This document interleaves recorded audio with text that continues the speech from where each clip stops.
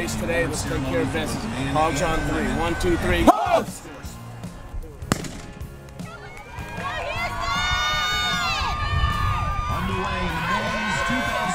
It's a great day for us, me and Kemoy and our team together. We did pretty awesome job, and me and Kemoy, we've been talking about this, how we can, just learn from regionals and take it to the nationals, the same thing. So it was a good experience for us. And focus is nationals, but winning regionals is a plus anyway.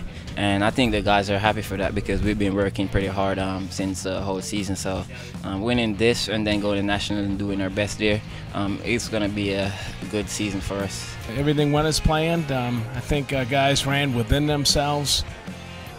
We were certainly, I think, the class of the field in that regard, and so, we just stayed within ourselves. We didn't rush to the finish line. It's just a short 8-day turnaround, to the NCAA championship. I'm just pleased with Dave Flynn. Dave Flynn stepped in to fill a void for that fifth man, and although he was right around our fifth guy, at the SEC meet 2 weeks ago, he just played a team role and had a personal best, and again ran very comfortably and showed that he should be on this team when we compete in Terre Haute. And the 2013 NCAA Division I South Central Regional Champion with a point total of 34 points, coached by Chris Bucknam, the University of Arkansas.